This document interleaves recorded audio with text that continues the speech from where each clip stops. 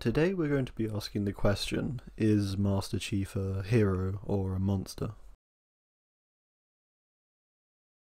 In order to decide this, I'm going to be looking at Halo Fall of Reach, a graphic novel. This is because it's an effective way at both visually depicting his heroism and monstrosity, as well as in writing.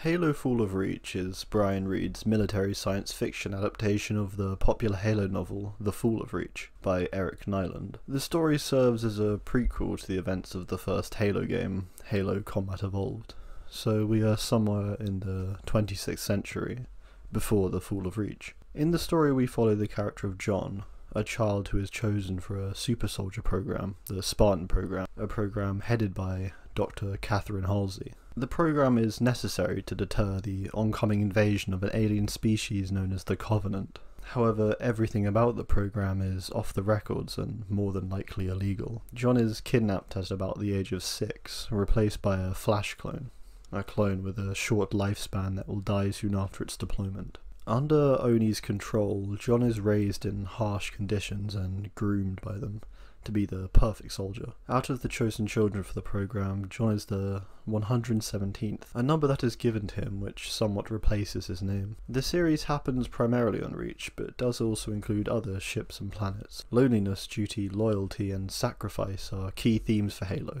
and more so Halo Fall of Reach. For the purpose of defining Master Chief as either a hero or monster, I will specifically be looking at Halo Fall of Reach's boot camp issues 1 to 4. The battle for the planet Reach is the futuristic equivalent of the Greco-Persian Battle of Thermopylae, where 300 Lacedaemonians held a mountain pass in Thermopylae. This was in order to stall the incredibly large Persian army that was on its way to wipe out the currently planless Greeks. The sacrifice of the 300 allowed a strategy to be formed with the days they bought, resulting in the Greek victory at the Battle of Salamis. Similar to our Spartan super soldiers stalling the Covenant at Reach, with obvious ties of them sharing the name Spartan. When referring to how I categorize a monster, I will be using Jeffrey Cohen's monster culture theses, and for the superhero, Peter Coogan's The Definition of the Superhero.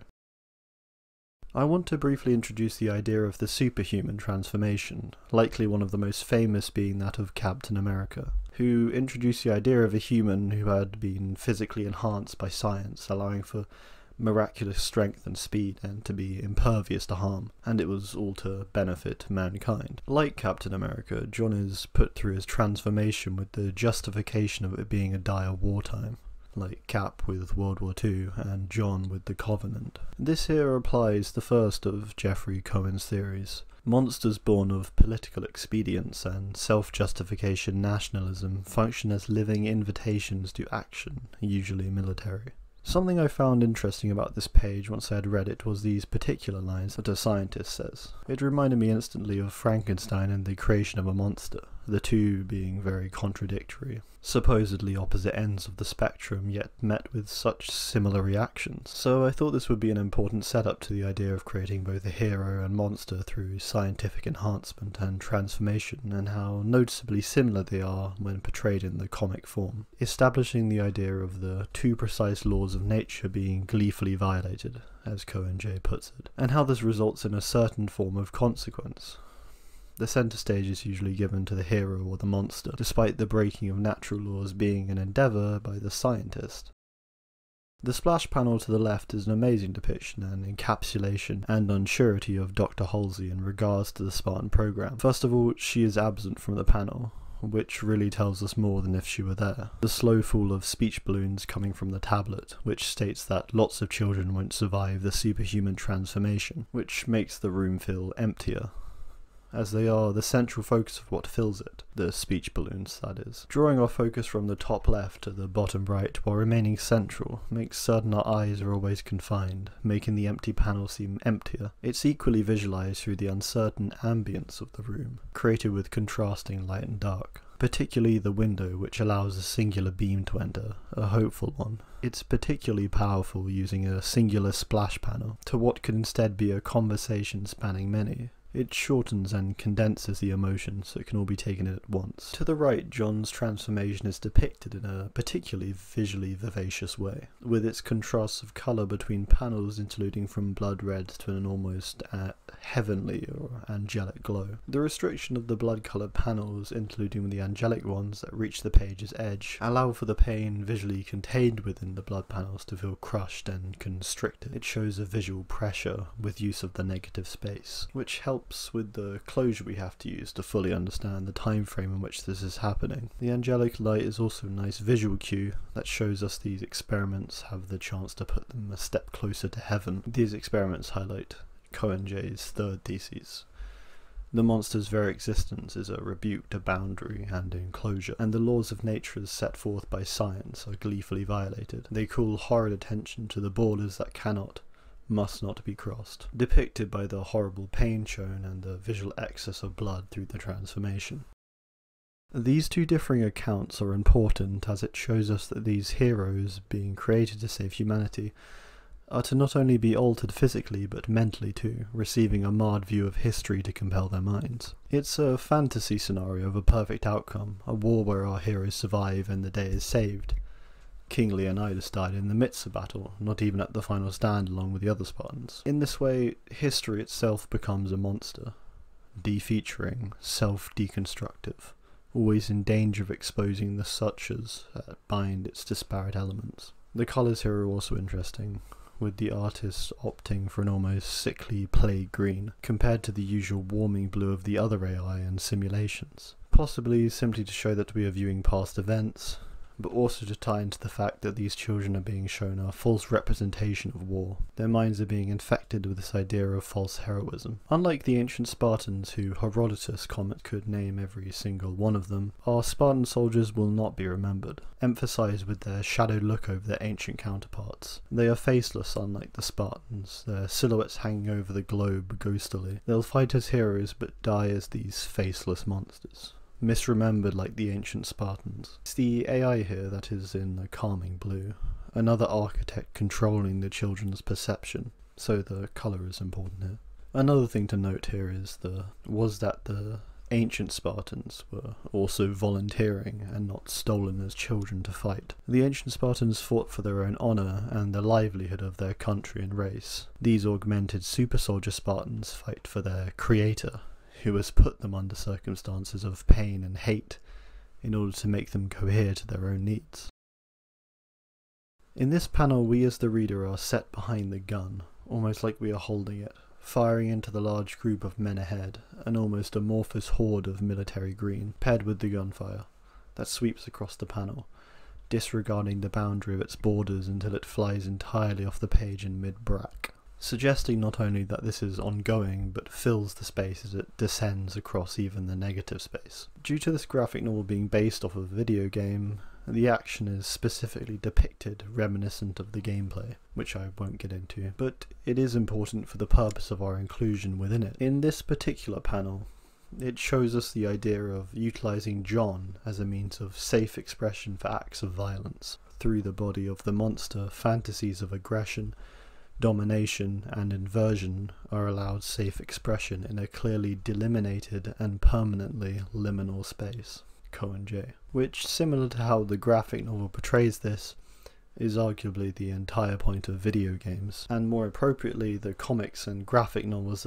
that come from them, which allows this liminal space of expression unavailable anywhere else. And furthermore, it is shown here in this panel as it visually places us as the reader behind the weapon, aiming down its scope. It's allowing us in this moment to connect with the monster as a means of escaping to this liminal space, to partake in acts of violence. In the midst of this slaughter, it raises the idea of the exploration of the relationship between power and the obligation to use it correctly. As we bear witness to our supposed heroes gunning down other humans, John and the Spartans take on an attitude to utilizing power differently to, say, Spider-Man, as the context they are placed in is more dire, and they've reached this point through such action. Here the heroic act is being manipulated, the killing of insurrectionist forces by John and co, as they are presented as almost monstrous, making it justifiable and depicted as heroic, when in fact it may be more monstrous, representing an anterior culture as monstrous justifies its displacement or extermination by rendering the act heroic. Due to the transformation that John goes through and the high number of friends he has seen die, he begins to have nightmares. Negative space is utilised here to help relay to us that we are viewing a dream, by squashing John into a tighter panel that adheres to a frame. From this we can infer ideas such as John feels a greater freedom in his dreams than he does his own life, another thing that is visually depicted through the light and dark contrast of desert to dark room. Dreams are also one of the only times we see a good portion of his face, and the removal of those around him. This is not only daunting as we are aware of John to be the last Spartan, but also because of this disconnect he already seems to feel toward his friends and other Spartans. He is faceless when awake, and they are faceless when he is asleep. The cold colouring of these panels show us the physical torture the child subjects went through, shows us a clear drab mood of its environment. The first panel is at a disturbed angle, with clear creation of power having the soldier exceed both its border and the page whilst John is crippled into its confines. Notice also how the foot of the soldier breaks the panel confines once again in the second panel, as it looms over the top of John in the third, almost like he is visibly crushing him beneath his foot. Dr. Halsey is shadowed out, perhaps representing John's ignorance to her intent. It certainly shows a division on the page in a way that the artist is trying to detract attention by shadowing her. However, in a way it actually draws your eyes more so. She is almost like a black hole on the page. The lighter and more mellow colours contrast directly to her presence, where before she blended with them, her pink dress matching the lighter colours and background of the second panel where she takes control. The colours remind the reader of spring and Easter, and they incite the idea of life. It immerses you into a malicious intent. We see an approachable and likeable woman, yet she is seeking these children for the purposes of forming them into lifeless soldiers. She is the dehumanized, faceless one. She is part of this evil that John will soon become. She is soulless like the soldiers she creates. Her supposedly friendly presence is reinforced by the way the angles and heights play on the page. Every panel has John and Halsey on the same level, same height, stature, likely to show an equality between the two. She quite literally comes down to John's lower level, lower stature in these panels to relate to him. Even when she stands in the final panel, the perspectives are made to show her still very much at the same level. The coin almost feels symbolic of John's enslavement in this moment. He's been bought off by a singular coin, for a life that consists of endless fighting. His ignorance to this fact is not only heartbreaking, but shows that, although John may become a killing machine, he is not the hero nor is he the villain. He is a misguided child under the chains of the true monstrous villain that is Dr. Halsey. However, much like Captain America, he is chosen because of the person he is, rather than the destruction he is capable of. This is contradictory, however, as they seemingly tear away his personality until there is little left. This makes it questionable to John's superhero identity, as much like Luke Cage, such a character could operate a detective security agency within a science fiction and not be considered a superhero. It's arguably the transformation that makes him the superhero. Prior, he is simply a hero. Put simply, John is an inhuman creation for the purpose of repelling an inhuman invasion. You'll notice in these panels immediately the striking, contrasting images of our hero opening fire onto some soldiers and how their humanity is lacking compared to those who they kill, based off of their attire and mechanical armour and numbered suits. I included a comparison of the stormtroopers assaulting the rebels in A New Hope, for the purpose of showing them as the monster. Not only do these panels reflect this scene clearly, but they establish the higher connection that John and the Spartans have to the stormtroopers, the most well-known use of dehumanization through a mask in science fiction. It uses this classical scene to show us that maybe here we aren't looking at heroes. The purpose of these suits aside protection are to incite this fear that dehumanization through masks and suits create. The monster's body quite literally incorporates fear. It explicitly furthers their painting as monsters by having them aim at the reader and then showing the dying humans, almost as if we are the ones being gunned down. Once again, the colouring is utilised to show the drab soullessness of the Spartan and the painful death of the human troops. John is both attributed with the heroic identity through being named Master Chief, whilst also the dehumanising and inhumane numbering with 117.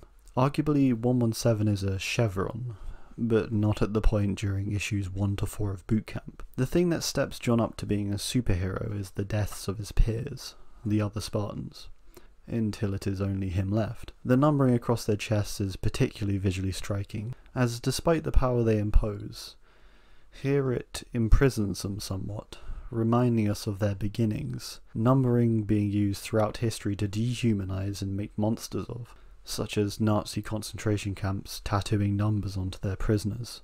It's the idea of lessening someone, numbering them like a farmer might mark a flock of sheep. Throughout the graphic novel, John is guised in a shadow, blacked out from the world, forgotten and unseen. By segregating him in this shadowed state, it separates him visually on the page, the singular shadowed colour tone depicting the perception others have of him. He's this blank and soulless suit of armour. It paints him as an outsider, very similar to the depiction of Moloch in Before Watchmen Moloch. Watch that video. Removal of John's facial features is dehumanizing. Dehumanization through tearing down their humanity and exclusive human features. Tearing him of his visual humanity. His facial features, showing him as an empty shell created for a warring purpose, whilst without the suit making him faceless. He is still faceless without it on, retaining his monstrosity. Shadows, obscured glimpses, signifiers of monstrous passing that stand in for the monstrous body itself. Theses 2, Cohen J. In a way, John presents a very real subjective, potentially even objective fear, which is loss of humanity and face, where so much of our visual identity appears and relies. So John is the monster here. He mirrors our subjective fear in a glass darkly, almost literally. To an extent, this can be further by applying Nietzsche's famous quote, "Beware that, when fighting monsters, you yourself do not become a monster. For when you gaze into the abyss gazes also into you." Saying we as readers, as onlookers to John's story, as this faceless soldier, as we experience the events he does and peer into his monstrosity, we in a way have shared it and retained it. We are forever staring into the abyss that is his mask or face. This is another lesson they learn from the AI, about, most basically, teamwork. By comparing the children to animals as well as the enemy, they dehumanize the people they injure and kill, whilst also numbing the children to think that they are worth the same fate. This is done cleverly as each panel mirrors and reflects, having the side-by-side comparisons as the events are explained, integrate into our mind that these children are animals, and those they fight are too. There are role reversals happening live within the page. The man stalks John like the wolves stalk the deer, but we find it's a trap, and the man is in fact the deer, and John and the children are the wolves. It allows for the story to be told visually, without words. It still makes sense. In terms of dehumanizing and making the children and their opposition monsters, it's done through visuals. The children are made to be animalistic, which lowers them. It's trying to show us that through the depictions of both sides being animals, that war is generally a horrible thing, and both sides harbour monsters. By animalizing and dehumanizing the children, it further makes them disposable, or in our eyes it makes their lives drop in value, as they are subconsciously no longer human. When John receives his suit of armour, he effectively achieves his full superhero status at this point, the heroic codename and the costume, alongside his connection of name to inner character or biography, which is 117, referring to his number in the super soldier program, a number which clings to him more so than his real name, somewhat becoming a chevron. The colour of John's armour is important because it depicts his military purpose, greens and golds. Colour plays an important role in the iconicity of the superhero costume. It retains him and controls him, not as a free entity, but a biological weapon of Oni, that is quite literally chained into their servitude, something that is depicted quite explicitly in the panels here. It's more than this, however, as the cracked helmet is very representative of a theme that is sacrifice. By John stepping into this armour, he is chained into fate, into a sacrificial state where his end is death and nothing else, like all those that have died around him. This single image depicts John as a tragic hero somewhat. He is a hero for his actions in saving humanity and his perseverance, but a monster for the shell of what remains of him, and acting in the servitude of those who created him. In the end, he isn't definable as either hero or monster. This image is a true representation of these Spartan soldiers and the idea of sacrifice, especially of their own lives. Finally, this brings into question Cohen J's 7th thesis. These monsters ask us how we perceive the world, and how we have misrepresented what we have attempted to place. They ask us to reevaluate our cultural assumptions about race, gender, sexuality, our perception of difference, our tolerance toward its expression. They ask us why we have created them, which begs the question of why John was created, an inhuman weapon for an inhuman war, to test the capability of the possible transformation of the human body. Mostly it asks the value of war, how it affects the people it creates, how it dehumanizes and twists us, heroes or monsters. The line is never clear. Wars are messy and reside in a liminal way. John as the monstrous hero defines this liminality. He becomes it through his embodiment of both the hero and the monster. The constant struggle between the good and the bad when neither are correct. It effectively asks it about the Battle of Thermopylae itself, but with use of fictionalization and visualization in the graphic form, it allows us to rationalize and understand the reasons for and against it. I want to thank you all for watching. I hope you've enjoyed. I hope you can see I've put a lot of work into this video, so if you did enjoy it, please leave a like, as well as a comment. I would be incredibly interested in what you will have to say. Thank you, and goodbye.